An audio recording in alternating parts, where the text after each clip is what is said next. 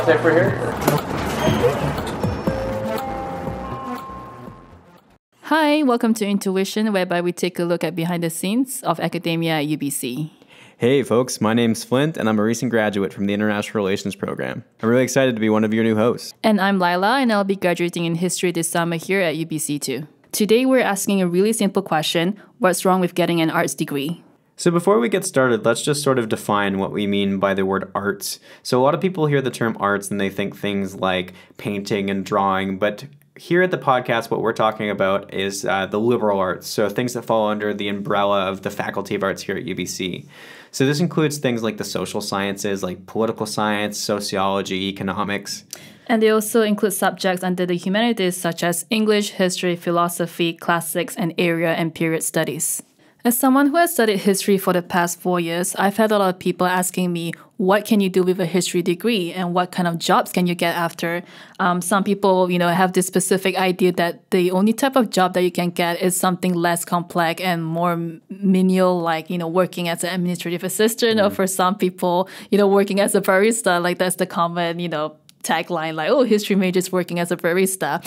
And as someone who is graduating or approaching graduation right now, I have some fears and anxiety about what I'm going to do after. So in this episode, we'll be discussing, what are the challenges of getting a liberal arts degree and how can, students like Flynn and myself overcome this fear, anxiety, and discomfort. And I think all of us can really sort of relate to this in the Faculty of Arts, or at least a good majority of us, because a lot of people approach you with these questions of not just like what you're going to do with your degree, but like, was this a good investment? Mm-hmm. And, there's a lot of overlooking of sort of the practical skills rather than the specific skills that you get from an arts degree. And it's important to note that this isn't just in our imaginations. Like later, we'll actually talk to a few art students on campus and see how they feel about it. But there's actual policy implications of this sort of perception that the value of the arts degree has declined. So, for example, over the past 20 years, there's been a jump in vocational majors from 15% to 32%. And almost all of that jumps come from the arts faculties across North America. Another example is at Western University in Canada. They recently had a proposed budget cut to the Arts and Humanities program of 20%. And there was a huge article with outrage of this. And a lot of this isn't sort of just the top looking down and saying this is worthless. A lot of this is coming from a lack of demand for arts degrees. Just there's a lot of students who just think that there's no money in it, which is why I'm sure everybody can kind of relate in the Faculty of Arts. Almost every one of your friends or every other one of your friends wants to go to law school. And, it's not because we're all obsessed with law. It's because that's where the money is, to be frank. Yeah, and I think your example about law school, Flynn, just shows that it's not that nobody wants to pursue an arts degree, but for some people, it's sort of a luxury because they see you going into university for 4 years and learning something that is not concrete and doesn't really lead to a hard skill that they will apply in the workplace. And this is unlike engineering or business degree, whereby for most engineering students, high chances are they would take on engineering jobs, and similar for students in the business school, coming in, taking like a marketing or a business development degree, high chances are they could apply for a job with that, job title and they will get it. So for some people, going to an arts program is just a luxury that they can't afford because, they can't afford 4 years of not learning anything super important and then spend another couple of years post-graduation figuring out what they want to do, where they want to work. Yeah, and that's, pretty personally relevant to me, for example. Like, I know that I ended up in the arts program anyway, but I actually wanted to be an audio technician, and I wanted to go to an actual, like, real fine art school where I was going to learn how to record music. And my parents and I, that was a really big point of contention for us because, they're turning to me and they're saying, Flint, you think that you're going to be the next Garth Richardson or one of these big time producers, but that's like 1 in a million. Yeah. Like the most that you're probably going to have is making, 20 to 30 grand a year. And most employers, they like seeing that name UBC on it, regardless of what you study. And that's how I ended up here. So what we're going to do now is basically just introduce the rest of how this podcast is going to go down. And for the rest of the time that you're going to be with us, we're basically going to be conducting interviews with a variety of different people. And the first couple are going to be with students on campus just to kind of gauge how, the everyday student who's not a part of the web team feels about this trope that arts degrees are declining in value. And then after that, we're actually going to have an interview with an arts prof on campus named Professor Bradley Miller. And he has a lot of interesting insights that he's going to share with us. And after our conversation with him, which went on for like an hour and a half, we ended up having to cut down quite a bit. So we're only going to really be able to show you the highlights. And after that, Lyle and I are going to discuss basically some of our reflections on what he had to say. So the first student we interviewed had a pretty anxious feeling of her arts degree. Okay, so can you tell me your year and major? I'm in my 4th year. I'm going actually into my 5th year, and I double major in political science and anthropology. Okay, so you're in the Faculty of Arts. Yes, I am. Okay, and do you think there's anything wrong with getting an arts degree? I mean, I don't know if you can say wrong exactly, but I've had a lot of anxiety by the end of my 4th year about having an undergraduate degree in arts, and also in considering what I'm going to do for my master's and if I'm going to continue with arts. Okay, so do you feel as if like maybe it's not a good investment, or do you think there's any sort of other value to getting an arts degree? Well, I worry about the practical value of having an arts degree. And, you know, when you're in your 4th year, it becomes very real that you have to do something with this degree in your life. And I think it's quite easy to see that, you know, things like the hard sciences have a lot of value, practical value in the world and in innovation, and are a lot more easy to, they're a lot more quantifiable. And I think that's difficult with a lot of subjects in art. And that's one of the things I worry about with anthropology and political science. They're not exactly efficient degrees or disciplines or subjects. So the student that we spoke to had some very powerful comments and remarks about the sense of anxiety that a lot of students on campus are facing, particularly arts graduates. However, we also interviewed another person who is an arts graduate, and he mentioned that having an arts degree isn't really limiting, but in fact, it opens up a lot of avenues for students during their post-graduation careers. Okay, and can I just ask you again, what did you major in when you were in university? So I majored in English language and opera performance, which is music. So nice. Okay. Yeah. And do you think that there's anything wrong with getting an arts degree? Ooh, tough question. I don't think there's anything wrong with getting an arts degree. I think there's a lot of valuable things that you learn in the arts. It's perfect for people who want to develop a variety of skills, look at things at an interdisciplinary approach. I think if anything, what's wrong sometimes is when people box themselves like within what their degree is, whether it's arts or another degree. And I think the most important thing is that throughout your degree, you're able to reflect and be cognizant of the things that you're learning in the process and be able to share that story later on, which would be crucial for you to either finding employment or seeing yourself as a, you know, or seeing yourself in some sort of career that you'd like to be in. So you see like having like an open mind as more important to finding careers than what your specific major is? Yes, for sure. And finding and also like complementing, potentially like while you're in school, complementing what you're learning in the classroom by your experiences outside. So whether it's volunteer experience or it's a paid experience. So yeah, I think at the end of the day, like I feel like an undergraduate degree is just it's just part of the growing up process, but it's not necessarily it's not limiting you as to what you're going to be or what you want to be. So. The two art students that we spoke to had some insightful ideas about what it means to take on an arts degree, but we also wanted to find out what the professors in arts felt about what they said. To find out, we spoke to Professor Bradley Miller, who is a professor and an undergraduate chair in the Department of History. So one of the first things we did when we sat down with Professor Miller is we actually asked him if he was familiar with this trope that arts degrees are either declining in value or that they're useless. And he actually had a pretty interesting story to share with us about his own undergraduate experience. And just take a listen to it now.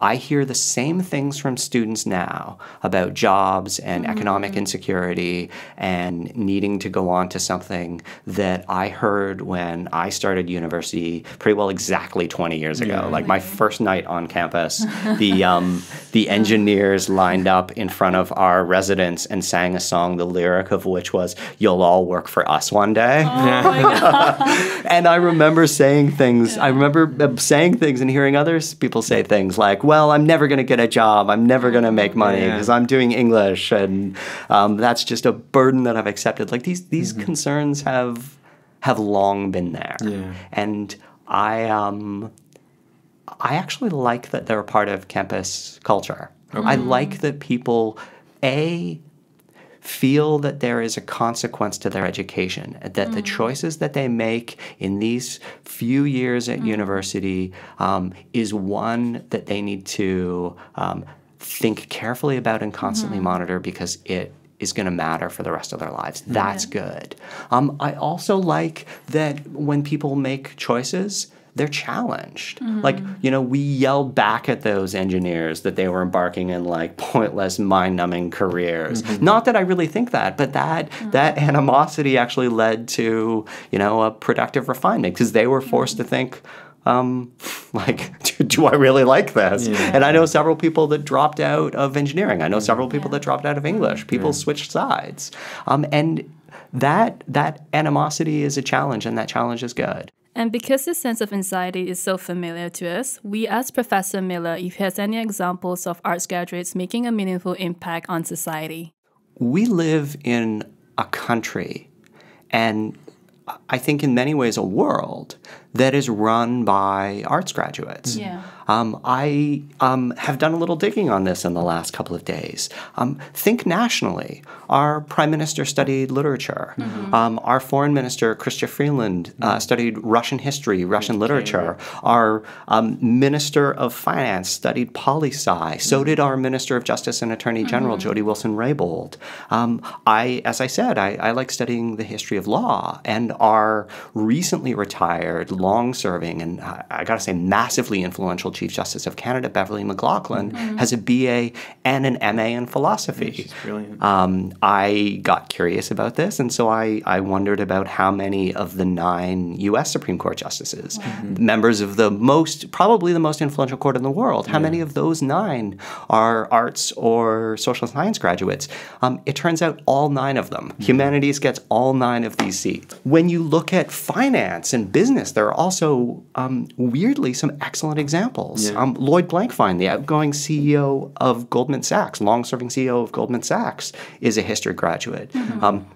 As is the outgoing CEO of Amex, Ken Chenault. He was CEO of Amex for, I think, 17 years in a massively pivotal period in the company's history. There are so many examples of people from these fields innovating in basically all areas of our world, all areas of our economy. Yeah. And so I hear this line about these degrees being less valuable. And it doesn't comport with much of what we know. The best argument on the other side is the dollar argument, and that's that the median salaries for humanities graduates are lower than the median salaries for engineering and science graduates. But what we also know is that there is so much variability in salary within each of those fields that I get the proposition. I just don't think it should be a guiding principle for people. So after we got that response from Professor Miller, we started to ask him about the actual nitty-gritty numbers with regards to the perceived and real decline in arts faculties today. And we also asked him a little bit about the marketization and the sort of corporatization of the university and what he felt and thought about that. That decline and the discussions of that decline are real, and they're powerful in arts faculties today. I think it may have taken a long time for a lot of humanities academics to wake up to it. The ones I talk to have done so. They've all recognized that we need to innovate. We need to adapt. Not really to survive. There are sometimes worst case scenarios about departments being cut or departments being combined, but to thrive, to make sure, for example, that we can continue to hire people who are, to replace people who are retired, for example, that we can continue to expand in my own department to cover the areas of the globe where we don't currently cover. And so to do that, to acquire those resources, to do the humanities research that we all in these departments love doing, we have to show the university that students are coming back to us. And there's a bunch of different ways that arts departments are doing this. Some of it is advertising. That is letting more and more people know about the stuff that we actually do offer. You know, in the kind of imagined golden past, we didn't need to do that. But now we are embarking on an advertising campaign in history, for example, to showcase the very cool things that we do. I have colleagues developing lots of exciting new classes. A colleague is developing a class on the history of Hong Kong, for example, that just sounds fantastic. I started a class last year on the history of the Canadian Constitution that takes us from the pre-contact period to essentially whatever Charter of Rights case just got handed down that marks a new milestone in Canadian law. And part of that, part of this effort also is to think about ways where we engage with the present day more. I gotta say, when I'm in class and we get to that period after the Charter of Rights, for example, and we start talking about what the Supreme Court has done with the equality rights provision in the last 15 years, what the Supreme Court has done with your right to security of the person in the last 10 years alone, there's a lot of excitement. I see students really excited at what they call relevance now. And I think departments like mine are starting to capitalize on that, starting to use that to show people the value of what we actually do. So again, this strikes me as a place where what you might call the market pressures of academia aren't inconsistent with the ideals of the liberal arts, the ideals of the humanities. They actually work together really well. Okay. So you have like sort of, I don't want to like distort it too much because this has become a dirty word, but like sort of like a market-based academia will basically bear out an equilibrium, a better equilibrium, if like you want to use the econ language, because those pressures will basically pressure innovation, which in turn will be, you know, to quote Schumpeter, the creative destruction of various different stuff until you get to a point where you've recaptured the relevance, which draws people in. Yeah, I think the market pressures here have forced people to reach out more, and I think that's great. One of the things I think a lot about is that we're in competition in Canada. Those of us who teach and research at universities in Canada are in competition not just with other departments, but with hospitals and social services and lots of other things, and foreign aid and the military and lots of things that governments need to do. And so that's a responsibility that my colleagues take very seriously. After Professor Miller shared with us his ideas on the decline of arts in universities, we asked him what he thought of graduating art students who are struggling with deciding their career paths. Now, I have a really personal experience with this, and that's a friend of mine who was one of those students who at 18 or 17 made a choice to go into a career-oriented program, finished the career-oriented program, worked for a couple of years and hated it. There was nothing really about the industry that matched up with the ideals that he had going into it. There was nothing about the industry that he found intellectually or creatively satisfying. And he went into a really rough period.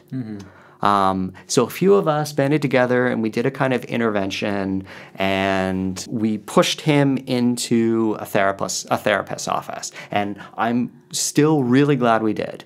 But the therapist spent about a session and a half with him and said, you actually don't have a psychological problem. You're having an entirely reasonable reaction to a kind of economic and personal insecurity and uncertainty that is pervasive among people that are your age.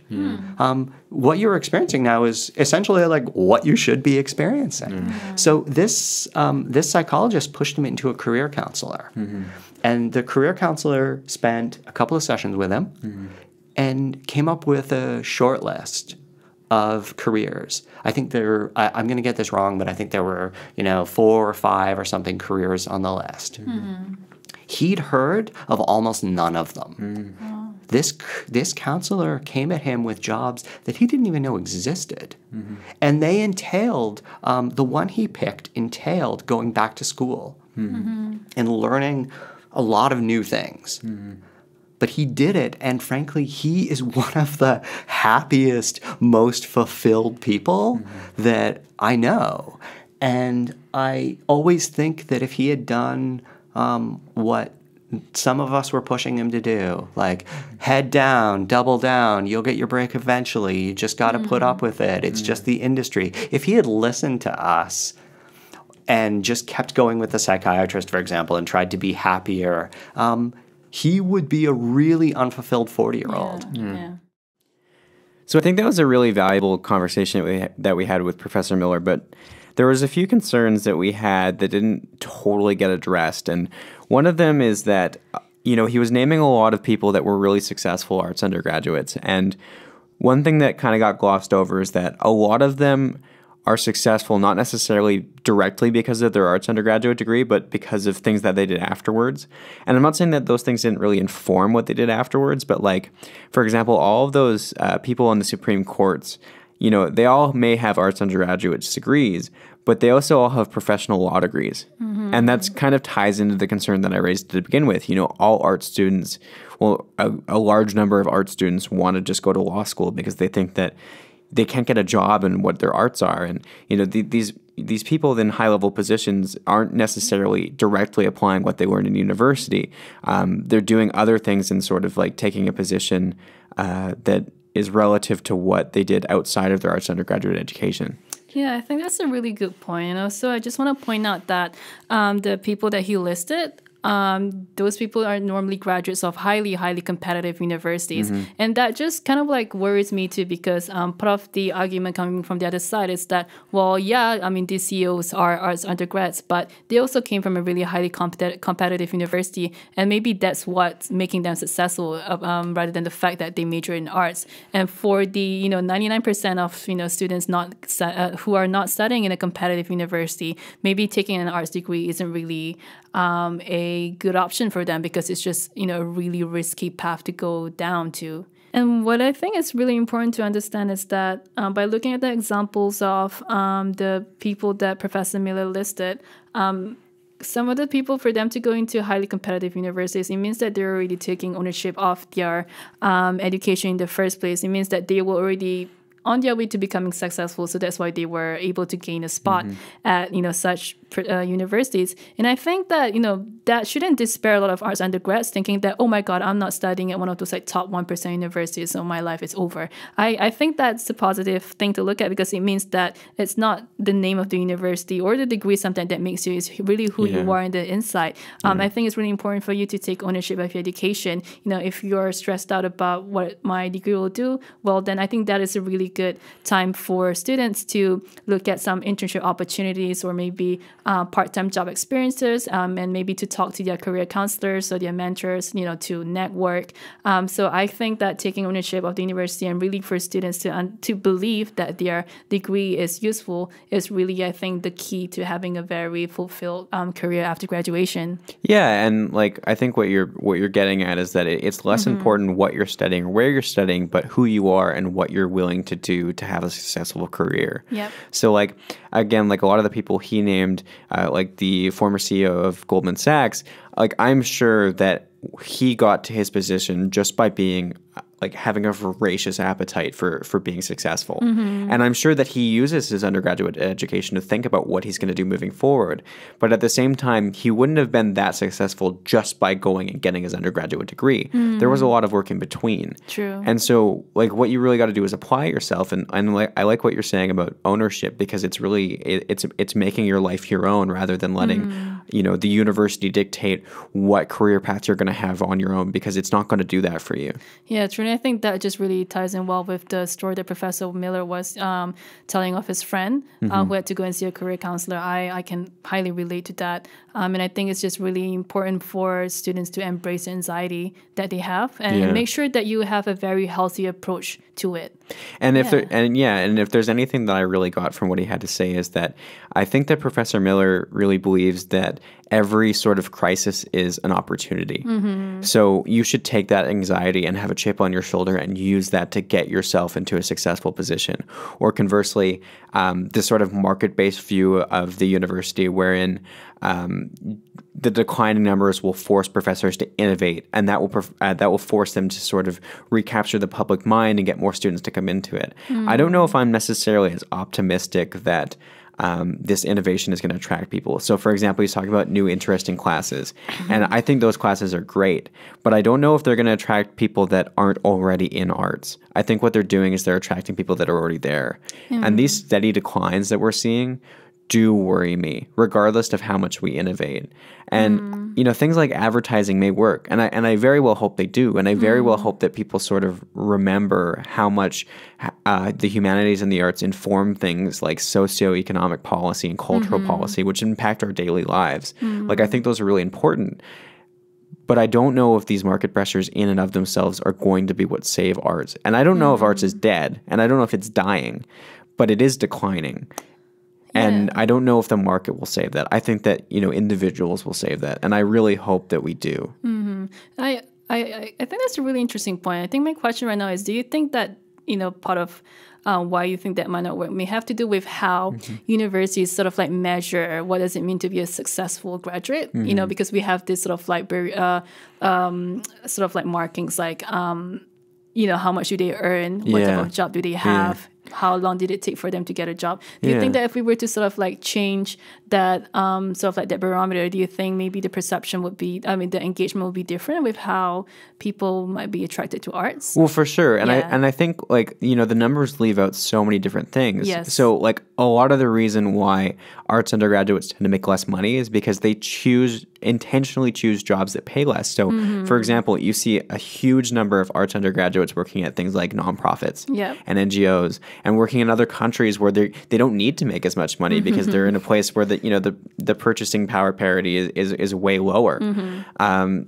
Those are things that don't get reflected in the numbers, which are very different. And I think the value of arts isn't necessarily something that is quantifiable. That's true. That's my general position on the issue. Yeah. I mean, I kind of, my favorite thing about our conversation with Professor Miller is that he really emphasized the sense of fulfillment that he mentioned towards the end. And I think that's something that, students, when they're facing a really like complicated decision about, career paths and, what to major, what to study, I feel like they should ask themselves that first question first and work towards, and have other decisions work towards having that sense of fulfillment.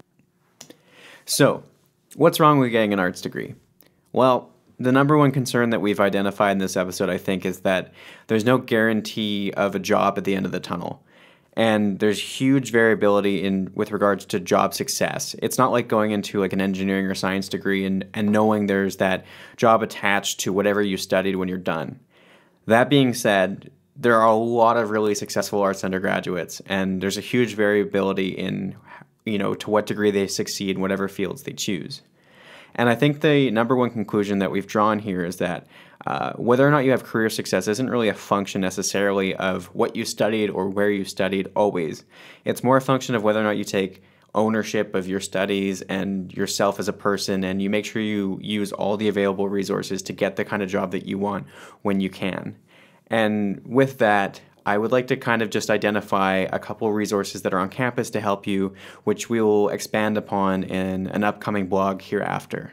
And there's really two that I want to touch on. The first is the Center for Student Involvement in Careers. The people over there are lovely and they're amiable, and their number one goal is to make sure that you can find internships, jobs, what have you, after you get out of here. So I'd really recommend you take a look at their resources. And the second one is WorkLearn. Laila and I are employed under WorkLearn at UBC, and a lot of people don't actually know that this is a thing. But WorkLearn jobs are available through the Careers Online function of UBC websites, and there's tons and tons of these jobs, and they pay well, and they work around your schedule. And I'd really like to encourage you, if you feel remotely anxious about job prospects or financial insecurity, and you're in any program, let alone arts, to take a look at both of those. And with that, we want to thank you for joining us in this episode of Intuition. And we also like to thank Professor Miller for taking his time to be on our episode. With that, we would like you to keep the conversation going. You can tweet at us at UBC Learn, and you can check out our Instagram page. And if you want to comment anything, you can visit the blog post that Flint just mentioned. And we'll see you again. Thank you. Thank you very much. Latte for here?